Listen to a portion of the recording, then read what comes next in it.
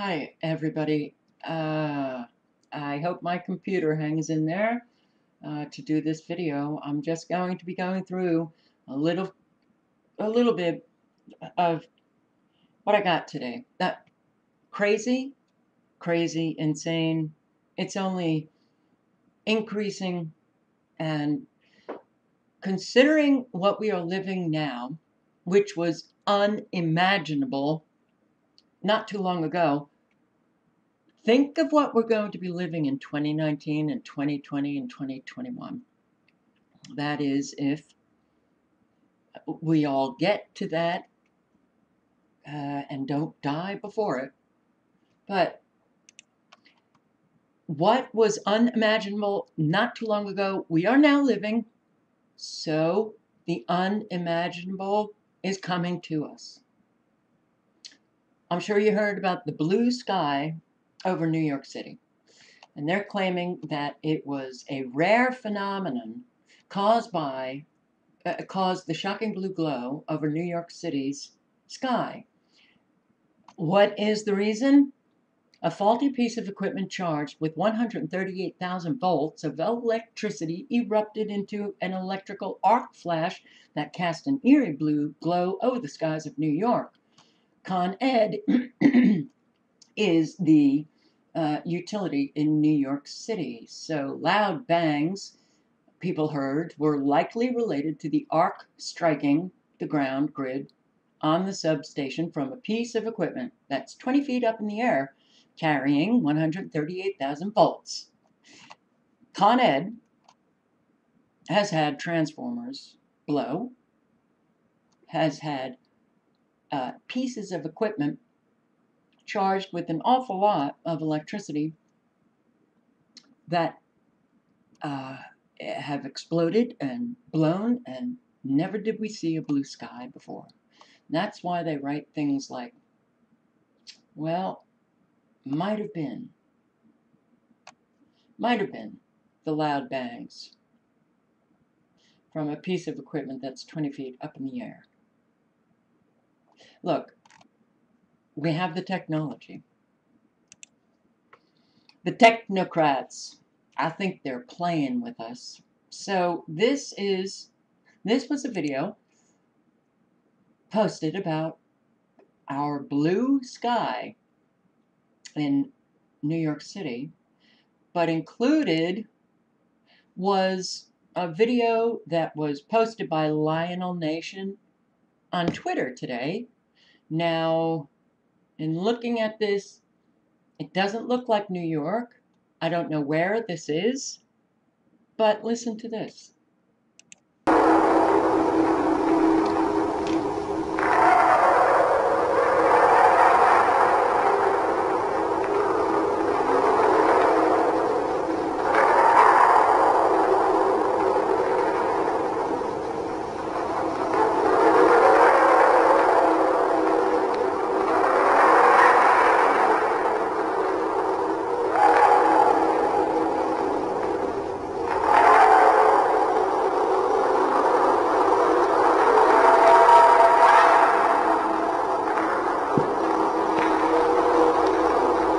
Yeah, I think the technocrats are playing now. They're having a good time, freaking out, causing panic and confusion, which is what happened in New York City. Panic and confusion. What the hell is going on with our sky? What were those noises that we heard? Oh my God. Well, you do a little bit of research and you find out that they can do an awful lot with frequencies. They can create those lights in the sky that you saw. Militaries all over the world have a technology that, well, is kind of beyond our comprehension, because what we do know, it doesn't stop there. So I think we're going to be seeing more and more of this. This took place in Louisiana.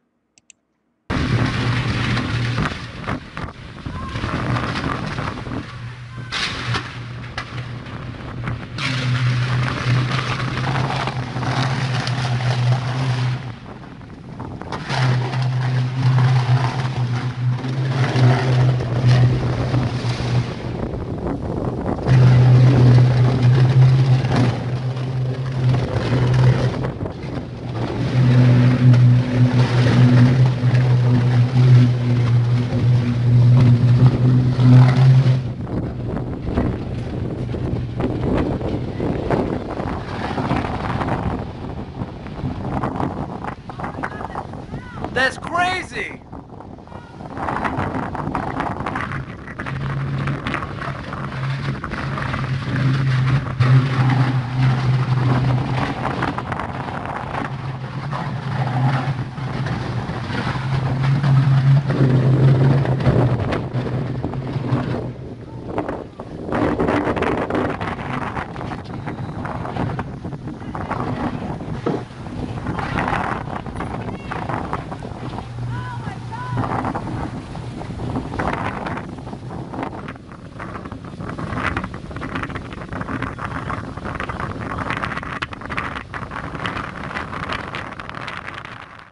Wow, they just had that blue thing in their sky too.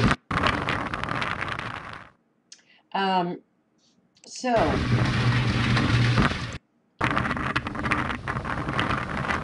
there it was.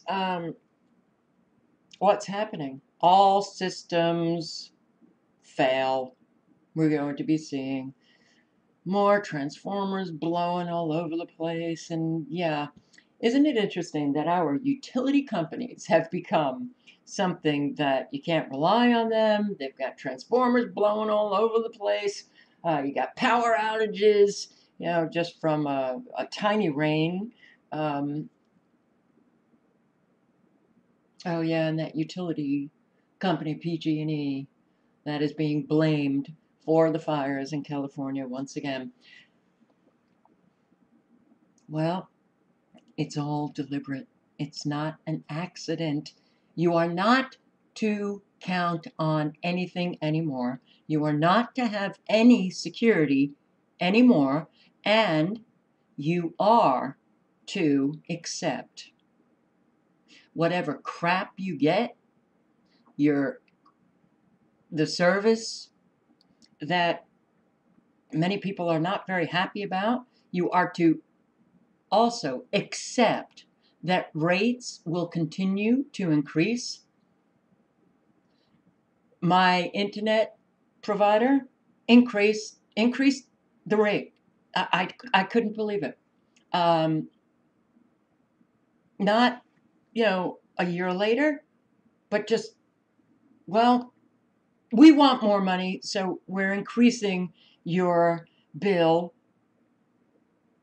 Came out of nowhere. I asked the guy at the charter company, the charter store where I pay. I said, so they just now increase rates whenever they feel like it? And they laughed. Yeah, well, and then he told me that the employees were also getting screwed. They would have, these discounts on some kind of box. I don't know what it was, but they're increasing the rates on the employees. But the service charter sucks. They are slowing down your internet speed purposely, deliberately. All things fail. You just pay more and more for it. That's the world that we are entering. But I do want to show you Syria. Well, flooding, weather weapons. Flooding submerges North Syrian refugee camp. So we bomb countries, we create conditions that they have to uh, build these refugee camps. We pull our troops out of Syria, and then we hit them with a weather weapon. A lot of people are suffering. Flooded homes, flooded tents, flooding camp. 911 failed throughout the country, and investigations have started on CenturyLink outage. 911 failure. Isn't it interesting? We have had so many events take place on 9/11, and we've been calling 911 for emergencies forever. You think it was a coincidence that they picked that number? No, because these satanic psychopathic, subhuman, just, I don't even know. There's no word for these people, but they love their numbers. So nationwide, CenturyLink internet outage that caused 911 service disruptions. And our chairman of the Federal Communications Commission, Ajit Pai, called the outage that began Thursday completely unacceptable. It is unacceptable that Americans, when they have an emergency, they count on 911, for someone to answer. It's completely unacceptable. Well, all of it is deliberate. You are not to count on anything. When you listen to people, the California fires, for instance, how many people said they never got any warning? Nothing. No alert, no warning. And we've seen this throughout the years, increasing all over the place. Alert systems go off when there is not an event. When there is an event, they don't work. I do want to bring your attention to this. Okay, so we know that this is not Mother Nature anymore. That man is controlling the weather. But when you look at this very striking, defined precipitation line, it should really be very obvious to everybody that our weather is no longer natural. It is manipulated, modified, intensified, created, whatever, by man. The use of technology, the aerosol spraying. But we still have this storm. It's still in the Gulf. Wow, man. Incredible. And, well, I think last night it was in the Gulf here, but now it has created a longer tail that is, jutting off the coast of Louisiana now. And yeah, it is still thousands of miles long. Still, it is on up into Canada. Oh, and look at all of these fabulous, extremely low frequencies being set off. Right here. Is Portland still setting them off? Maine. Well, I can't go through it. Yeah, it's still being set off from Maine. And of course, Canada. Earlier today, I went and looked, and what did I see on this site? I saw South Carolina, which is where I live. I couldn't function today. I had a really bad headache. The exhaustion I felt just laid me out. The cats, never saw them like they were. Completely knocked out all day long. Never moved, sleeping all day long. That was a first. So I came over to this site just to see what was happening. Sure enough, South Carolina was saturated with frequencies. The microwaves being set off, which kind of resonate throughout half of southern South Carolina. And then we had these extremely low frequencies being set off from Georgia into upstate Carolina, South Carolina. So, yeah, wow, the effect is pretty intense, and it's very, very upsetting to know that you are being controlled. What I find interesting was in the video that I posted yesterday, I said, and I showed you the Anderson, South Carolina forecast. And I think one day was cloudy, but rain, rain, rain, rain, rain, rain, rain, rain, rain, till next Friday. till next Friday. Tell me, where are they going? How did they forecast that? There's nothing. There's. You would think that, oh my God, we would have like precipitation on our radar that would extend like halfway into the Pacific if we were going to be getting that much rain every single day, unless they decide to, well, move it a little bit north, northwest, and then hold it there forever. But doubt that's going to happen. So, can you count on your weather reports? No. And I thought it was very interesting because here they were forecasting rain up until next Friday, when we've already heard from our mainstream media meteorologists that they can't forecast that far in advance, right? Everything is fake, everything is bullshit, and it's kind of irritating, to say the least. So you get this. Are you ready for this? Are you ready for this? Experts issue very early forecast for 2019 hurricane season. Wow! It is pretty early, don't you think? The sad part about this, nothing begs questions in people's minds anymore. I don't even think they read with any kind of comprehension. This is not possible. In that world that we lived in before man controlled weather, they do not have the tools to forecast hurricanes this early. So what's going on? Do they post these articles to see if people have any intelligence left? Or are they now posting these articles, which is essentially telling Americans, or the world's people, I'm sorry, that man is controlling the weather, and, well, man has just, and look, don't leave me a comment about how you don't want me saying man anymore. It's not just men.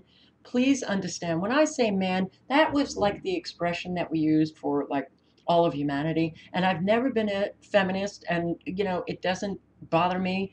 And so, all right, I include women in that, man thing.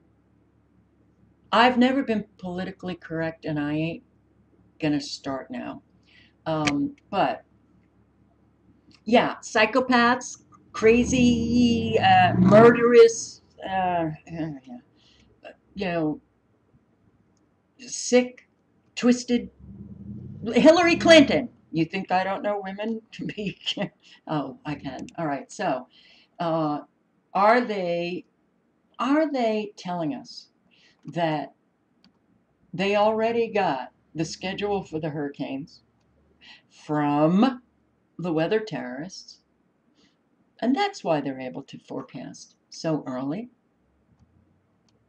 But see, one would have to have some knowledge about the technology that man is using to create these weather events, the hurricanes and everything, and most people don't. So you would think that people would say, how are they able to do that, Harriet? It's so early in the season. It's not even in the season. How are they able to do that? Do you think people actually like even go there? I don't think so. I don't think so, because, well, when you see this, Angela Merkel, nation states must give up sovereignty. Wow! No joke! Hey, Angie, you came right out and said that. Yeah, in front of an audience in Berlin. You said nation states must today be prepared to give up their sovereignty, and you even went so far as to say that sovereign nation states must not listen to the will of their citizens when it comes to questions of immigration, borders, and even sovereignty. Well, anybody, you don't have to be German. You can be a Brit, you can be a Scot, you can be You know, living in Ireland, you could be French, you could be Spanish, you could be American, anywhere in the world. This should really shock the hell out of people. Doesn't shock us, right? Because we know that eventually they would be coming out saying things like this. Clear on its face. We haven't been conspiracy theorists. Okay. In an orderly fashion, of course, Merkel joked. What a joke, huh? Oh my God. Okay. Uh, Germans run to this, what is this? This incredibly sick, twisted, evil, psychopathic, uh, agenda ridden, oh, I'll sell my soul to live a fabulous life. Oh, I am implementing the United Nations New World Order. And this had to do with the Global Compact for Safe and Orderly Migration, the agenda that the United Nations is implementing all over Western countries. Yep, bring in a lot of people from cultures radically different from the nation who has to accept them, and all the people in that nation, you better accept it. Forced upon you. For the New World Order. And it's right smack in your face. And will people stop calling us conspiracy theorists? No. All right, so what we had is Angela Merkel actually saying that there were politicians who believed that they could decide when these agreements are no longer valid because they are representing the people. But the people are individuals who are living in a country. They are not a group who define themselves as the German people. Oh, oh, so you Germans, you all want these migrants. It's some other group who's saying, hey, we don't want them. uh, we really do need to get critical thinking back into our population's brains. You know, we really somehow have to do that. But she also said, this is not patriotism, because patriotism is when you include others in German interests and accept win-win situations. Has it been a win-win situation for you guys in Germany? I don't think so. Not based on the videos that I've seen coming out of Germany. And who's winning? Well, people like Merkel and those who are helping to reshape the world, you know, for their own purposes, the New World Order, helping to establish the United Nations as the world's government. They are destroying your cultures, destroying your sovereignty, destroying everything about you because, well, we all have to be the same. And we all have to be brought down. Our standard of living has been too good. We've got to destroy the standard of living in Western nations so that we can cure poverty. That's how it's going to be. We're curing poverty by bringing down the standard of living in Germany, France, Britain, Ireland, Scotland, United States, Spain, all over the place. How is it that anybody can hear this from Merkel and not be so unbelievably outraged that, well, in Germany, I would expect to see, and I have that vision in my head right now as I'm talking to you, Germans run into her office and busting down the door, grabbing her by her arms, and dragging her outside the building, and then just tossing her to the curb. She's destroying your country. She's telling it to you. It's in your face now. What's going to happen? What's going to happen? Nothing. It's going to go on. The same thing happening in France, the Yellow Vest protests. the revolution. In part, they're out in the street because they told Macron, do not sign that global compact for safe and orderly migration. He didn't listen to the people. Merkel's not listening to the people. They don't give a shit about you, and they are telling it to you in your face, sweetie. You're trash. We care nothing about you. Pay up your taxes, though. We're going to do what we want to do. You don't listen to the people. Wow. Okie dokie. A degraded people will allow that. People who have self-respect would never allow this. And I'm not talking to the Germans, I'm talking to all of us in our Western nations.